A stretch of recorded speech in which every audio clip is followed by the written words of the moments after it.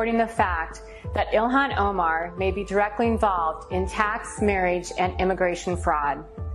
In 2002, Omar married Ahmed Hirsi in a religious ceremony. Hirsi is the father of Omar's 3 children, and is pictured often with Omar and their children on their campaign website. In 2016, Minnesota journalist Scott Johnson received a tip about a post from a Somali community website containing marriage certificates alleging Omar married her brother Elmi in February 2009 in order for him to immigrate to the U.S. legally, despite the facts she'd been married to the father of her children, Hirsi, over a decade. This clearly proved that any such second marriage might be bigamous under Minnesota law as well as fraudulent.